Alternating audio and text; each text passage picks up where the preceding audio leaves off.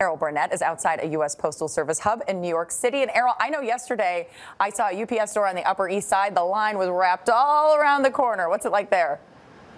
Oh, yeah, it's the same, Jamie. Busy, busy, busy. We're outside one of the most frenetic distribution centers in the country, and today is really like their Super Bowl. Consider the challenges right now. The pandemic is ravaging the country. Vaccine distribution is underway, and there are record online orders taking place. So for them, they're doing what they can on what very well could be the Postal Service's most daunting challenge ever. In a year unlike any other, the race for shippers to deliver packages to homes and businesses nationwide is reaching its pinnacle. Everybody understands that people have been doing a lot more online shopping, that the delivery system is flooded with packages. The U.S. Postal Service is getting hit hard, shipping millions more items a day than average, partially due to shipping caps at UPS and FedEx. In the first week of December, first-class on-time deliveries fell to just 75%. I'm worried about the U.S. postal system. I'm not sure what's going on. Hopefully it will improve and they'll figure it out. What is it like to be a postal worker right now? Well, it's daunting. Mark Dimmenstein is the president of the American Postal Workers Union, representing a third of the more than 644,000 Postal Service employees.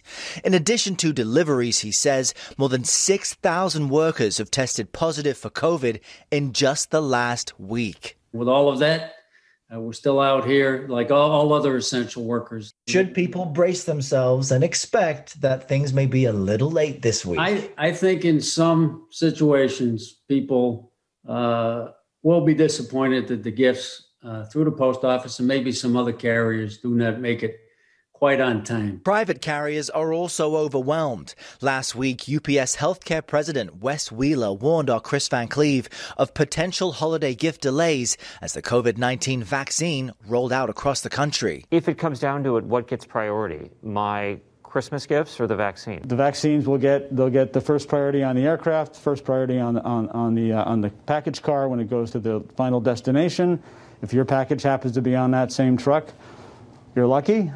Because it'll be in the first priority package car going out from the gateway. Some shoppers are choosing to take matters into their own hands, with these long lines popping up in shopping malls as customers look to avoid any delays. There's some things you kind of want to get in your hands and look at before you buy. And you can't always do that all alone. While others have been left without answers. This year, it's been a disaster. The owners of Gracie's Doggy Delights in Watertown, Wisconsin, say they fear they've lost customers because of delays. I don't know what's causing the delays. I know they're being, they have staffing issues. I know they're being jammed up on a lot of people ordering things, but they had to know this was coming. It sounds like you're very understanding that everyone's dealing with this and postal carriers are doing everything they can, but there are hiccups along the way.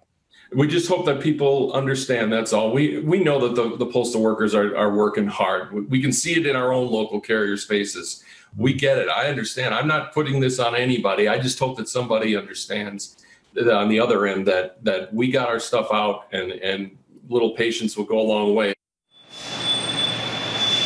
Preach. Now, despite all of that, there are some companies still offering same-day delivery on millions of items today, for a price, that is. We're talking Amazon, Target, and Walmart prepared to deliver items that you may order here on Christmas Eve.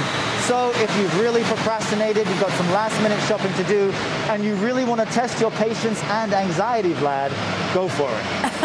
Errol Barnett, my man, I got to give you props for maintaining that concentration during your tag with that noise, that white noise going on behind you. They're working.